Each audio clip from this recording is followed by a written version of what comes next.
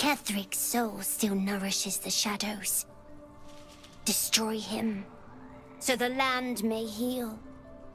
So that I may heal. Oakfather preserve you.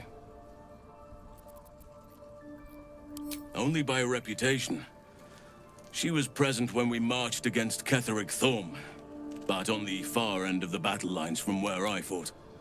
And in the chaos that ensued, well, our forces were scattered. I led some to safety, but never learned of her fate. I'm glad to hear she survived. Though in truth, I should not be surprised. She was always said to be formidable and cunning.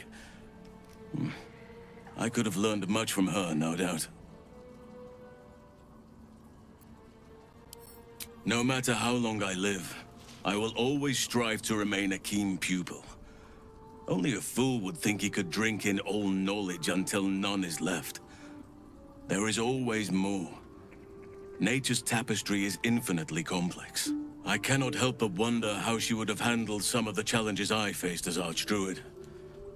Would she have helped the refugees? Defended the Grove? Controlled Korga? At least now we can benefit from her presence, and perhaps work to a common goal.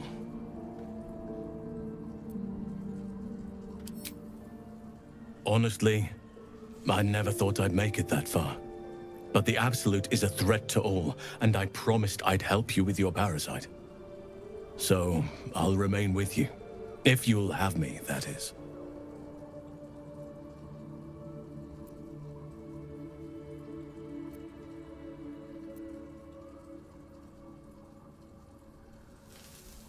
So do I, but one duty at a time. I've been unfair to you. I've had unrealistic expectations of your character ever since I joined you. But honestly, you've surpassed even those. Seems my faith was more than well-founded. It's true, and I can't imagine I helped with that. Sometimes I let the task at hand consume me, and people think I'm obsessed. Trust me, the day I no longer have to talk about the Shadow Curse will be a happy one. What would you like to know?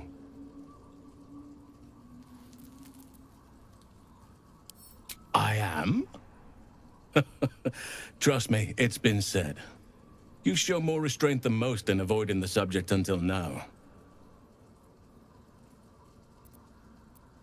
It's a natural question, but I don't have a good answer, I'm afraid.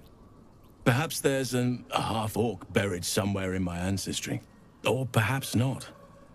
Sometimes I think conventional wisdom is too narrow about what someone can or cannot be. Stranger things have most certainly happened.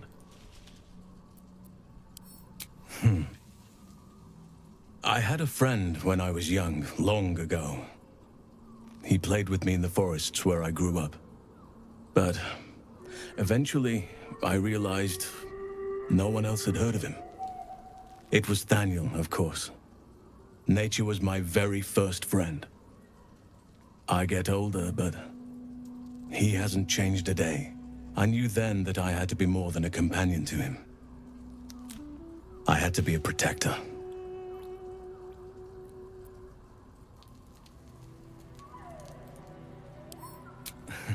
You're not a doppelganger, are you? Trying to study me to learn all my secrets so you can take my place? Save for me, my line perished a long time ago. They rest in High Forest now, near the shade of the grandfather tree. The Grove became my family, with Sylvanas as my teacher.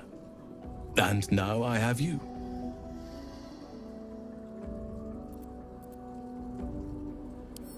It was a long time ago. The wounds don't heal, but they become more bearable.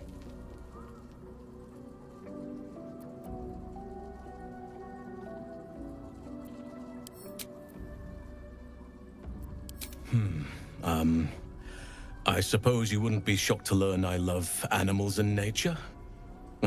I know. Well-trodden territory. Well then, let's see. I whittle in my spare time?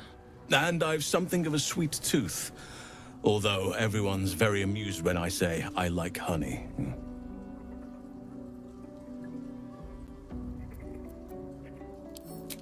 Ornaments, utensils, and ducks.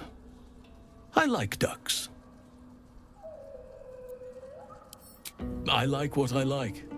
Once you get to my age, you realize there's little point in denying yourself, so long as others aren't affected. 350 years young.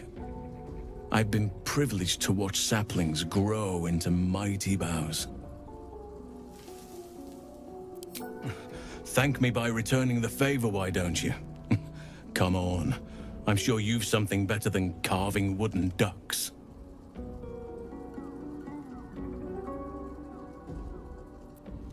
Well, they are fierce creatures from what I understand. But as long as you avoid the high seas, I think you can consider yourself safe. Anytime.